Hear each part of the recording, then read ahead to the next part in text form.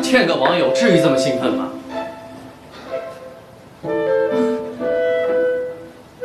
你也算是见过场面的人，怎么弄得跟个小媳妇儿似的？不是你让我约他出来见面的吗？没错，是我让你约他见面的。可是你穿成这样，就跟去见客户似的。我让你约他出来见面啊，是想让你放松的。你，我帮你看看吧，穿什么合适？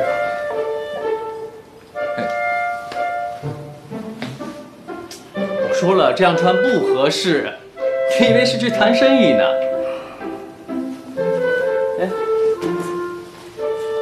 穿这个吧，见朋友啊要随意一些啊。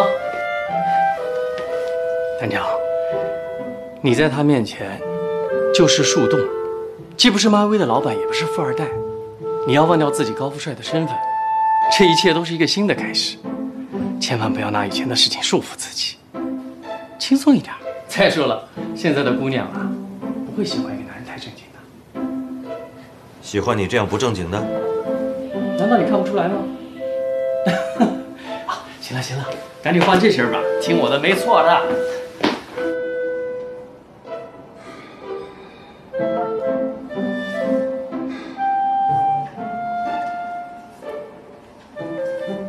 你看这样穿多好，多有亲和力，是吗？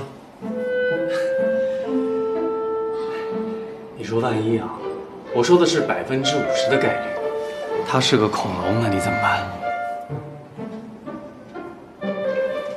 没你想的那么复杂，我们之间只有心灵默契，两个孤独灵魂的相依，这无关长相。那如果是位貌若天仙的美女呢？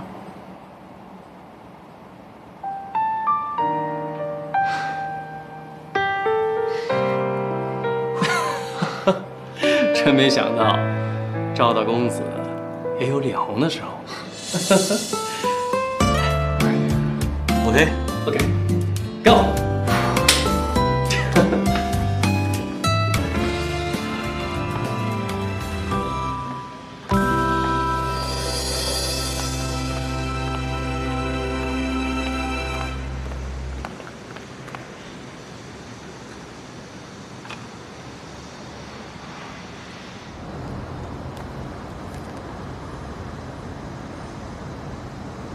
树洞先生，你出发了吗？即将见面，我有些忐忑，不知道你是怎样的人。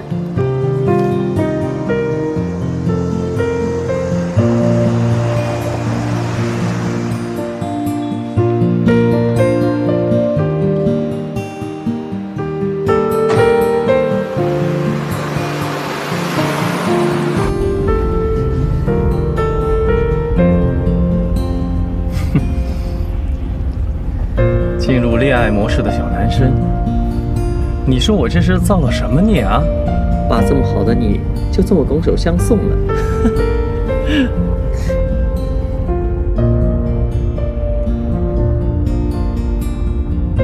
我能体会你的心情，因为我也忐忑着。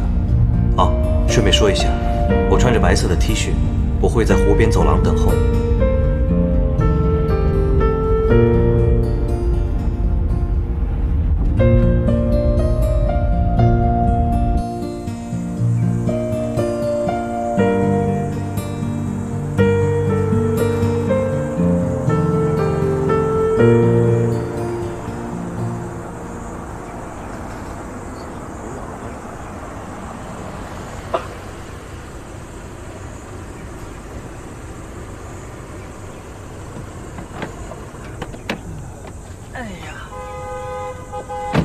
哎，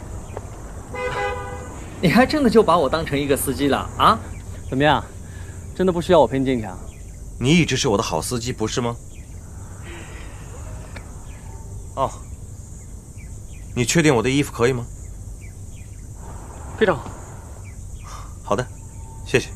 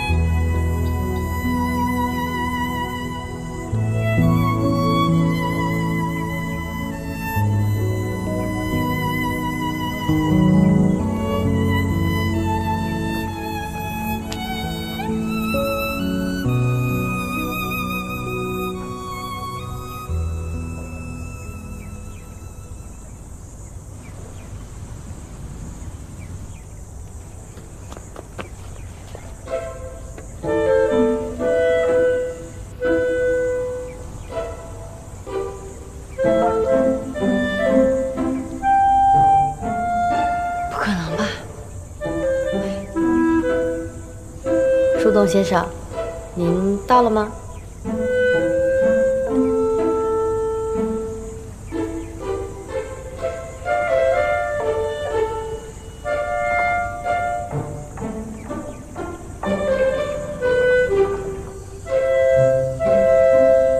我已经到了湖边走廊。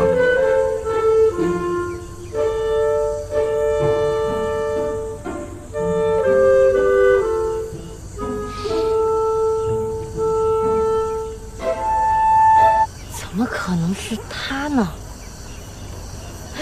不可能，不可能，不可能！赵丹桥是树洞先生，树洞先生是赵丹桥，这不合理呀！怎么可能呢？你，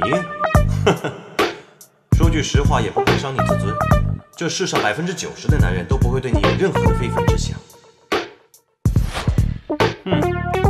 看不出来你本事没多少，自尊心还挺强的。你不是当过多年的导游吗？脸皮应该挺厚的。你这赤裸裸人身攻击！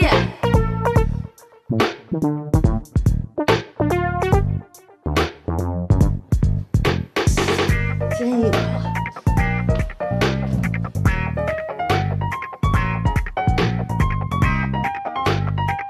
我们走吧。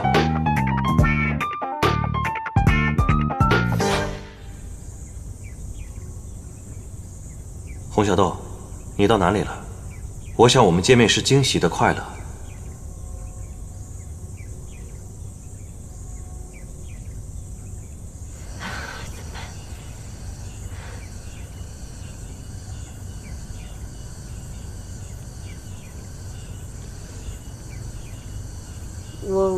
我在公交车上呢，可能还有半个小时，或许1个小时。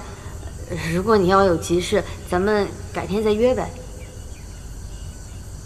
我今天最重要的事情，就是期待与你的见面，无论是1小时还是2小时，多久我都会在这里等你。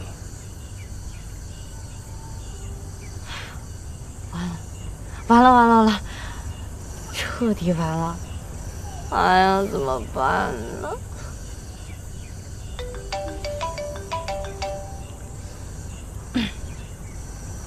喂，姐，子夏，你到了吗？我到了。见着网友啦？见着了。阿姨，没见着。你干嘛呢？偷偷摸摸的，到底见到没见到？我。如果不行的话，赶紧跑啊！哎，姐，你先别挂电话啊，能帮个忙吗？你现在赶紧过来一趟！哎呀，我求你了，你救救我吧！